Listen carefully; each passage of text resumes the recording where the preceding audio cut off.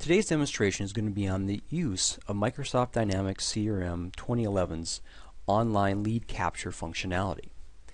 So to begin, what we're going to do is we're going to go to the sales area of our CRM online environment, and then what we're going to do is we're going to navigate down here a little ways under sales to the internet lead capture area.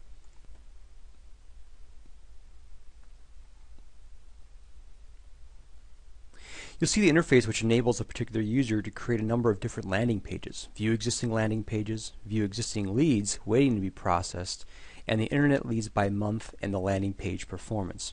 As you can see in this environment, we have done this a couple times and just for the purposes of testing and practice. So the first thing we're going to do for this example is we're going to create a brand new landing page. So to do that, under my landing pages area, I click on create a new landing page.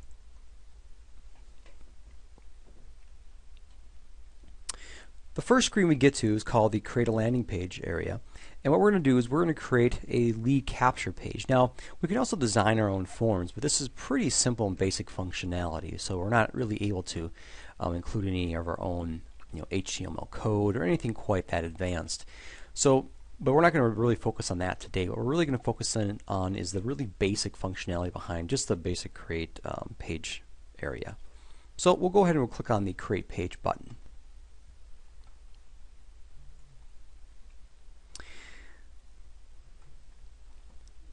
On the create landing page form, here what we can do is we can actually go in and we're going to start designing our page layout. Now, first thing we're going to do here is we're going to give this a name.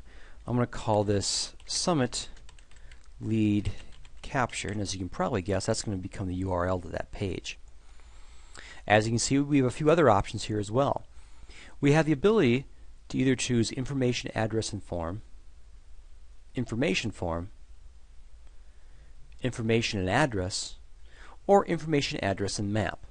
But just for the sake of simplicity, we're going to go ahead and utilize the very first one. Now we can also select a page theme. Now here you can see we have a pretty basic number of themes we can choose from. I'm going to go ahead and choose Emerald Green, which is more in line with the Summer Group software brand. So I'll choose that and click on Next. On this next page, we're going to give it a title. So I'm going to give it something that's going to be somewhat intuitive, something that when the user sees it, it's going to seem something that's in line with what we're trying to accomplish here. There we go. And here I'll put some sort of a message.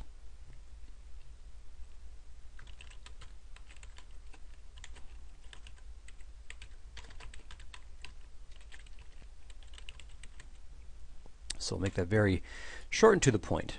Now obviously you want to spend a little more time giving a little more succinct descriptive message there potentially, but that'll suffice for now.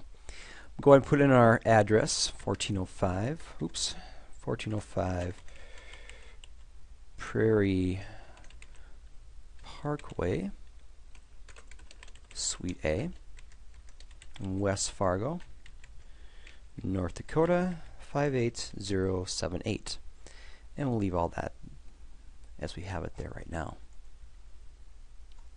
Next, I'm going to go in and I'm going to select which fields I want to include. So for this one, we're going to keep this one pretty basic. I'm going to include the business phone, city, as well as email, first name, and that works for now. Now you can see that the order in which they appear over here in our selected fields area is really dictated by the order in which I add them in. So from a logical standpoint, though, it doesn't really make sense with how I would capture the information typically. So I'm going to move the first name above the last name to the second spot. As you can see, it bumps everything down.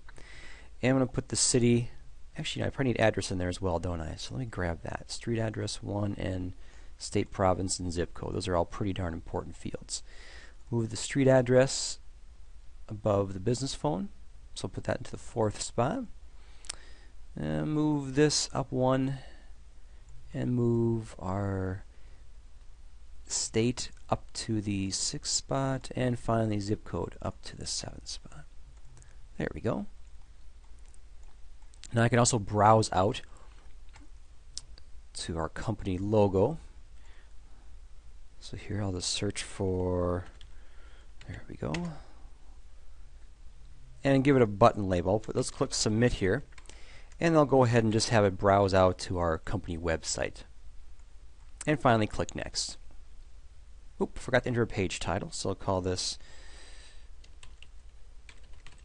Summit Group Software Information Gathering. There we go. I'll click Next. Next thing this little wizard is going to do for us is going to provide sort of a preview of what our window is going to look like. So you can see it looks like we would probably expect it to. Click on Finish. And now our page is available. Now, as you can see here, Microsoft has actually given us some pretty good prescriptive guidance as far as our next step, but essentially what I want to do is test it out.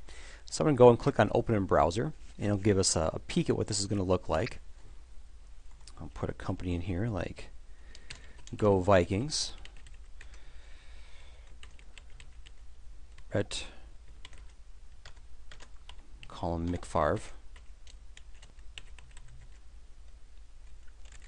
There we go. And I'll just put some random other information in there. Yeah, that works for now. Now click Submit. What that's going to do then, of course, is going to direct it back to our company web page. But what's neat about this, minimize this, so I can go back to my Internet Leads tab, and I'll see that I have a brand new lead tied to this particular marketing list. There it is. So I can click on the record, click Assign to Me, and then Assign. And what that's going to do is going to route it right into the system. Now I could have assigned it to anybody really, but I decided to assign it to myself. And now when I go to Leads, we're going to see we have our new lead in the system of Brett McFarve. So that's a very brief demonstration of how we utilize the online lead marketing tool.